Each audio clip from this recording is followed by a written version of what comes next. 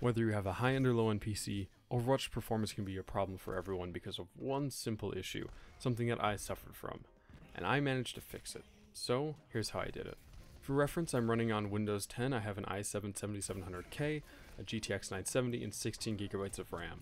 But it should be noted that I had this problem with the GTX 760 and 950, and I don't think that this is only a problem on Nvidia cards, and it's not a problem just on Intel processors either.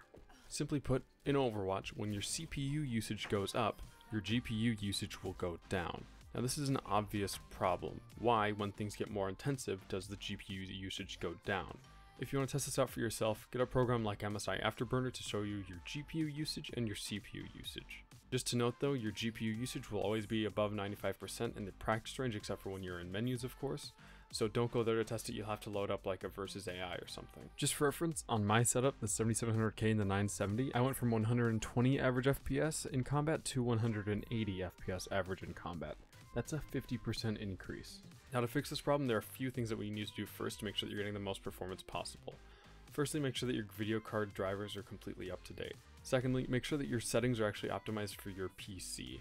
I've linked a guide in the description to show you how to get the highest frame rate with reasonably good looking settings. Now there are a couple of methods that I've seen online that are not what I'm going to be recommending today. Those methods are increasing your anti-aliasing settings and or increasing your render scale. Those are settings that, for me at least, took all of the performance gain of the GPU usage and took it away because of the increased processing my GPU had to do. So anyway, the actual fix for this problem, at least for me and I think most people, go into your BIOS. That's right, reboot your computer, go into your BIOS, and disable HPET. Now for me it was really easy.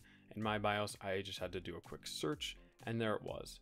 To quickly explain what HPET is, Microsoft describes it as a new system timer that is needed in chipsets to replace legacy timers and to meet the needs of time-sensitive applications.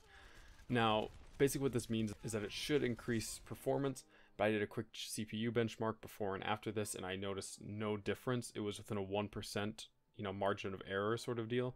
So I'm going to say that doesn't really matter on Windows 10 at least. So anyway, once you've disabled HPET, boot right back into Windows, open up MSI Afterburner or your program of choice, watch the CPU and GPU usage, and you should see that there's no dip in GPU usage when your CPU usage goes up. If this didn't help you, leave a comment and I'll try to get back to you and help you resolve this problem. You can always take it to the Overwatch forums as well and say that you've already tried all of the recommended steps.